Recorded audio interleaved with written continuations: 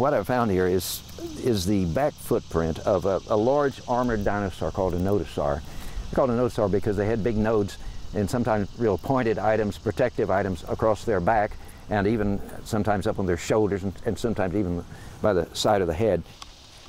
This is really quite a rare find. Nodosaur tracks are not often found. There are some out west and up in British Columbia in Canada, but we don't have a whole lot of them in the U.S., and this is one of the few that I have found right here in Maryland in the eastern United States. The hematite can be red, it can be dark colored, or when it gets water into it, it's called limonite. It can be yellow and gold. And according to other people doing track work, Maryland's tracks are the most beautiful dinosaur tracks, color-wise, that have ever been found anywhere in the world.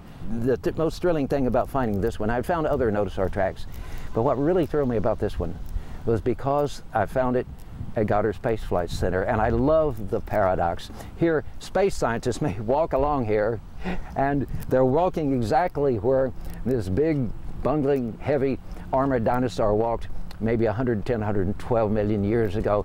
I feel like what we need, all of us need to be aware of preserving this wonderful past of this beautiful blue planet of ours. I mean, if we don't preserve it and if we don't look down and spot these things, they could be torn up by machinery and so on. So I ask people to consider themselves custodians, do the right thing, notify someone at a museum, someone that would know and can help, and see that it contributes to scientific knowledge if it has that capability.